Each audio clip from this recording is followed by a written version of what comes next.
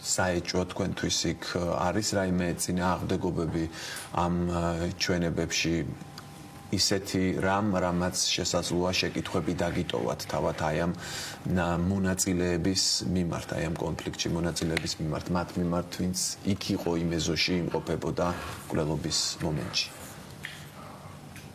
კითხვები მაქვს ბავშვებთან, გამოძიებასთან არა. გამოძიებამ თავის კანონის ფარგლებში რაც შეეძლო ყველაფერი დაადგინა. ბავშვები რაღაცას მალავენ. რას მალავენ ეს არ ვიცი.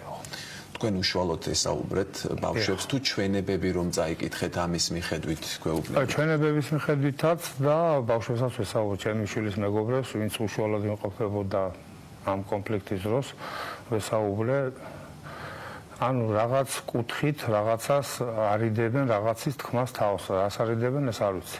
იმედია არსებით განხილვებზე ყველაფერს ესე ეტყვიან როგორც საჭირო. რამდენს ესაუბრეთ? ყველას ესაუბრეთ, ვინც იქ იყო თქვენი შვილის? ჩემი შვილის ხო დამიც იყო კი. ესაუბრეთ თუ არა სხვებს, რომლებიც იქ იყვნენ, მაგრამ არ იყვნენ თქვენი შვილის მეგობრები.